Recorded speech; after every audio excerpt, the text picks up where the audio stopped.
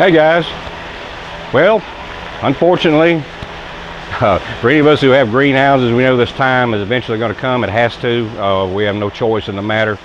At some point in time, all good things must come to an end, temporarily anyway. You have to clean your greenhouse out, get everything revamped, get your buckets cleaned out, get your reservoirs cleaned out, and get ready to start for a new season. So usually this time of year is the time I do that, and just kind of show you what I do, kind of process of how I go about doing it. And we're going to say goodbye to some good old trustworthy friends here that supplied us all through the winter months. I've been in here for like almost 8 months now. They owe no service, so say goodbye to my friends, and we'll replace them with some new ones. So let's get busy. Basically, we're just going to get up here and go right above where we're at. Cut our strings off of our roller hooks.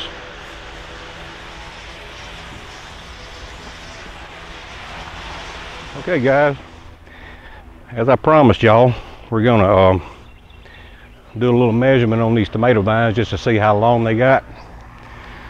So as you can see, I've got this stretched out best I can, and this is also after shrinkage because they've been in the greenhouse drying out for about a week and a half now. So this is about the best I can do with it anyway. As you can see, I got that stretched out, and that's all the vines, and they're all pretty well equal because I was letting them down about the same amount every day. And we come up with 21 foot 8.5 inches. But y'all didn't know tomato vines could get that long, did you? So anyway, there you have it. I'm gonna say these clips here. There's only a limited amount of uses you can get from these things before they decide to break.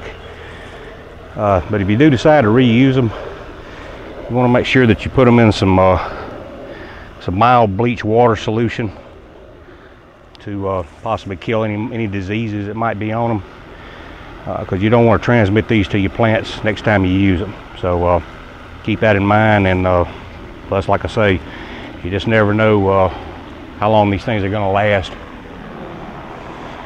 So just try your best with them. You can get 2 or 3 uses out of them.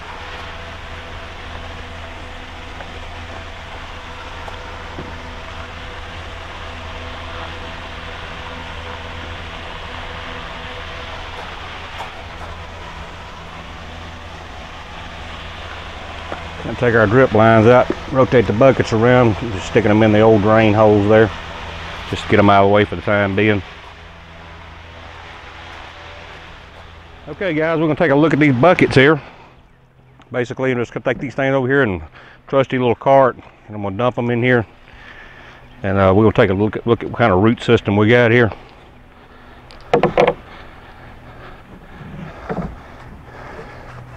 And as you can feel, it's pretty tight. So I'm going to try to just loosen it up right there a little bit, and then I'm just going to turn it upside down and dump it in the cart.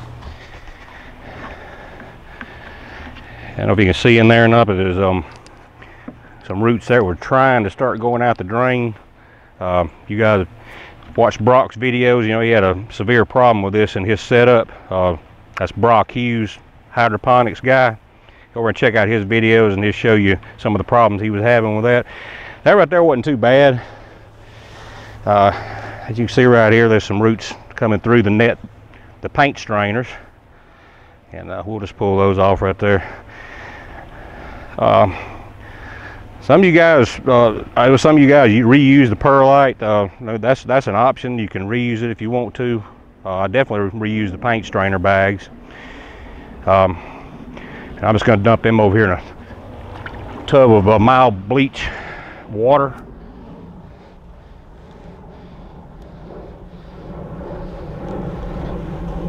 And it's not really. That right there is basically a ball of roots right there, with perlite mixed in. So that's basically what you had, in addition to what some on the paint strainer bag, such as that. And like I say, you can reuse this perlite if you want to. If you want to rinse it out, I don't. I just dump it and replace it. I just feel like it's just in my best interest to do that. So basically, guys, we just take this in just a mild bleach water solution. We'll make sure you sterilize everything real good. You always got to keep that in mind when you're shutting your greenhouse down.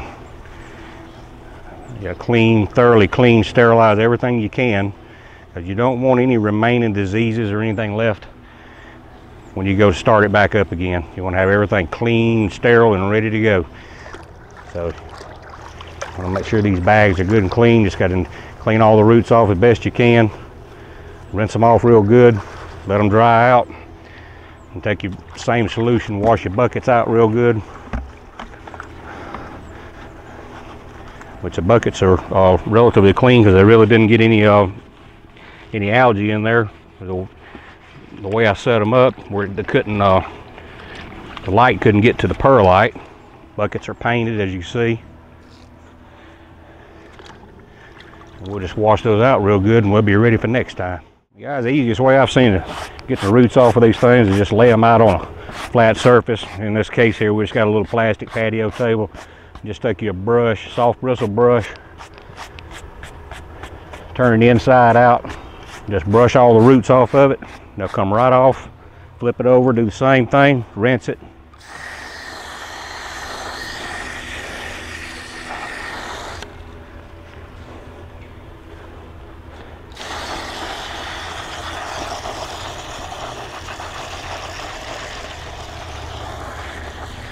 And then basically, you got a nice clean bag to put back in your bucket. Hey guys, just gonna take a mild bleach water solution. I'm just gonna spray basically everything down in the greenhouse.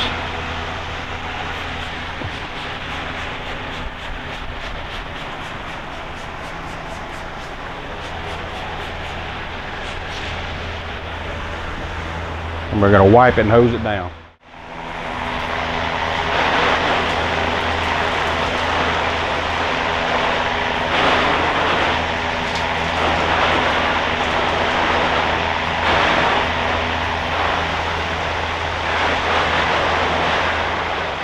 Okay guys, well that about wraps it up, and we didn't see any sense in boring y'all with a bunch of cleaning. You guys all know how to clean.